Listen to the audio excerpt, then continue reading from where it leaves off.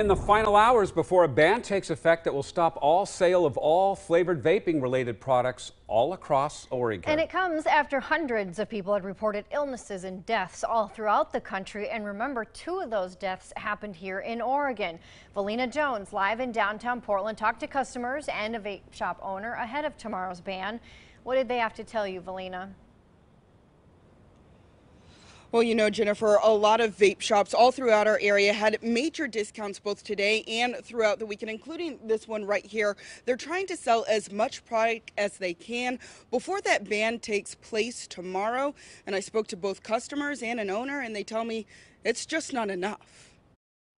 This is definitely like my busiest weekend I've ever been of it. Come Tuesday, vape shops like Rose City Vapors in Northeast Portland won't be able to ask these questions.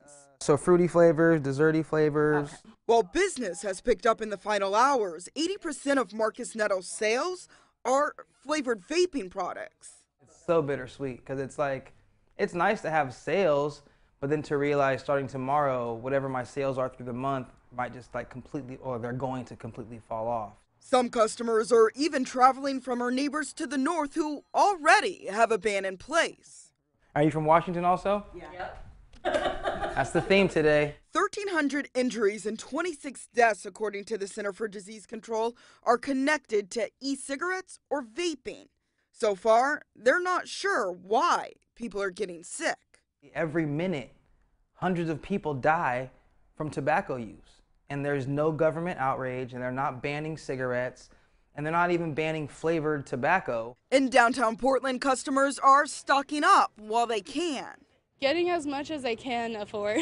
That's what I've been trying to do. I've been vaping for 5 years. It hasn't had any medical impacts or anything. I've never had any issues. But for those who use vaping to stop smoking cigarettes after 15 years, like Molly Burke, the whole ban is kind of blindly shutting out people like me who know what it's like to, struggle with cigarette addiction. She stocked up on tin bottles.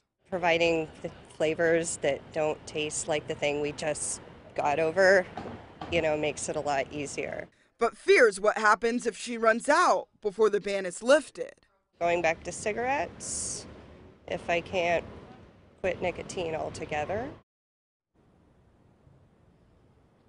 Now, Nettles plans to meet with the State Vapor Trade Association to try to find a way to fight back against this ban with other shop owners as well. That ban is set to expire next April. Reporting live in downtown Portland, Valina Jones, KOIN 6 News.